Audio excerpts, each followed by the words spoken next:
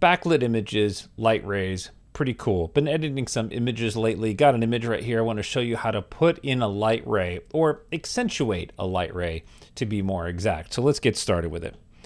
So we're in Capture 120 and we've got this couple sitting on the pier. So I'm going to bring a light ray from the sun down to them.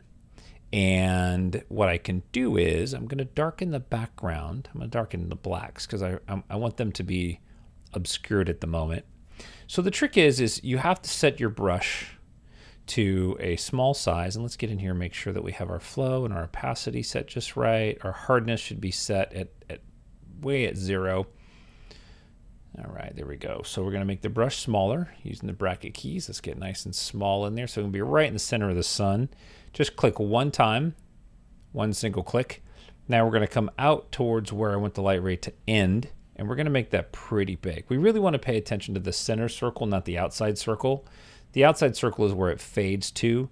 The inside circle is where the majority of the light's going to be. So we'll go pretty big. Now the key here is to hold on the Shift key and click one time. Don't paint, just click one time. So if we hit the M key now, we can see we've created this mask. See that red mask? That's the light ray. So what I'm going to do is I'm going to come over here, grab my exposure tool, and you can see there's my faux light ray. Now maybe it's not intense enough. That's okay. What I'm going to do is I'm going to hit the plus sign, create a new layer, and this time I'm going to create a brush that is a little bit less soft on the edges because I want that to be the center of my light ray. All right, that'll be good. Let's reduce the size. You can use the bracket keys or the brush options. So I'm going to click right in the center pretty much. Come out. Go right about where their faces are. Hold on the Shift key. Click one more time. So now we've made a new light ray. So there's the second light ray and there's my first light ray, okay? So I'm going to click on the second one, and now I'm going to try brightness because brightness is less, it's more subtle, right? It's less harsh.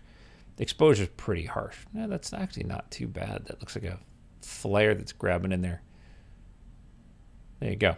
So there is how you would make a light ray. You could do this not just in these type of images, but let's say that you have a sunset, something like this that you want to add another light ray to. You can see I've been playing with this. Let's go ahead and reset that.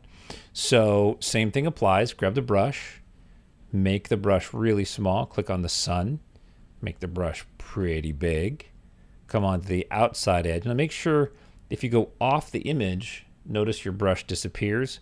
So you got to make sure you see your brush, hold down the Shift key, click. If you want to see your mask before you make adjustments, just hit the M key. Okay, I like that. That's pretty good. I'm going to try the clarity on this because I know the clarity tends to make the clouds pop a little bit. Okay, that didn't have enough density in there, so we'll do that again. So I'll turn up that exposure. Yeah, I like that. Maybe make that a little bit warmer so it blends in there. So there you go. So here's what that looks like.